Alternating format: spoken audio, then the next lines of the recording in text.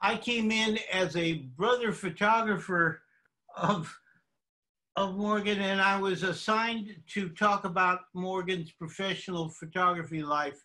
And I honestly can't, because all we ever did was music.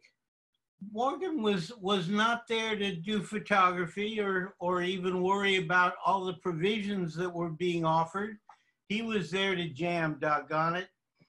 And yeah, I did take a lot of pictures of him. We never saw him with a camera. He was there for the music, and he always brought the water.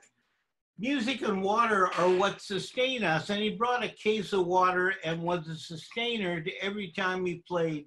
He was a generous host with a fundamental understanding of what was important to keep us hydrated and to keep us jamming.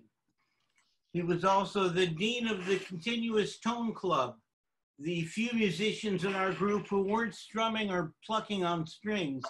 And he complained about his limitations. He said, I just play the melody and nothing else. But he played the melody like Mel Torme played the melody. He played with the vocalisms of a jazz singer.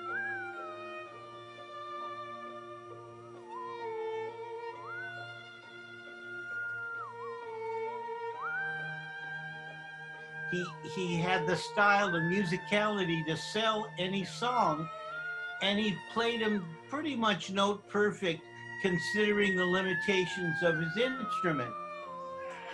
There was a saw player in the 50s, Robert Pritikin, who had a recording called There's a Song in My Saw. And 50 years later, Morgan topped him. He had a voice in his saw. There was a human voice coming out, playing and singing songs and providing actual music out of a strip of metal that mostly could just cut your arm off, and that's about it. He never even needed that can of Band-Aids he kept on the front of his rig. But listening to our music, which I did for the last few days, it's heartening to hear how our group of very eclectic musicians from every direction responded to Morgan, his personality and his music, and just engulfed him like a paramecium engulfs an amoeba, and makes it part of what we did. So any Cook song could develop a saw solo at any time. And that's not what you'd expect. And that was a real joy and a pleasure to hear. Any Cook song, Beatles, Motown, Haydn, you name it. They all got the treatment.